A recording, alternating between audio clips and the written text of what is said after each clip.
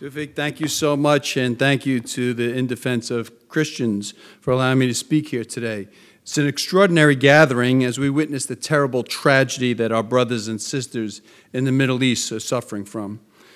Christianity's oldest, most treasured communities face a deliberate campaign of extermination. In this context, Congressman Fortenberry and Congresswoman Issue persistently have pushed Congress to pass a resolution declaring ISIS's action to be genocide. I thank both of them for their leadership.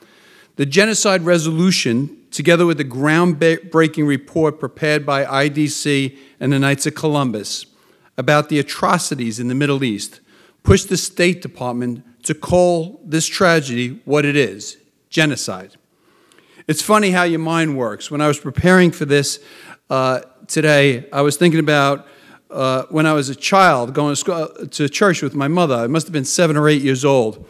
And I remember hearing about King Herod's atrocities and how they went through Bethlehem killing all the young boys because he wanted to kill the baby Jesus. And after church, I remember asking my mother, could this happen today? And she told me, Danny, no, this can't happen. Nothing like this could happen nowadays. I said to her, why? And she said, because we wouldn't let it happen. I couldn't understand it then. I couldn't describe then as a young man what I felt, but I believe now it was probably relief. And today, the world is led by decent men and women who embrace freedoms and oppose oppression. That's what we were taught. Today, the greatest arsenals civilization have ever known are wielded by elected officials, not tyrants. Today, modern law, founded in the principles of property, privacy, and liberty, governs society, not the whims of a dictator. Still, when you consider the long history of civilization, we look back in horror at the unimaginable pain mankind is capable of inflicting on itself, and each succeeding generation wondering how people stood by idly as barbarians destroyed innocent life and property. At the same time, even today, entire cities tremble under the brutal reign of a disgusting, perverted ideology. Even today, ISIS forces Christians to live under its distorted brand of Islam or face a violent death. This is not the world that my mother described to me. This is a world in which a tyrant like Herod might thrive.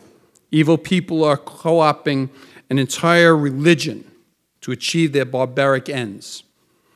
I'm grateful that no one in this room is standing by idly. Right now, we have a chance to continue to build upon the work of the genocide resolution.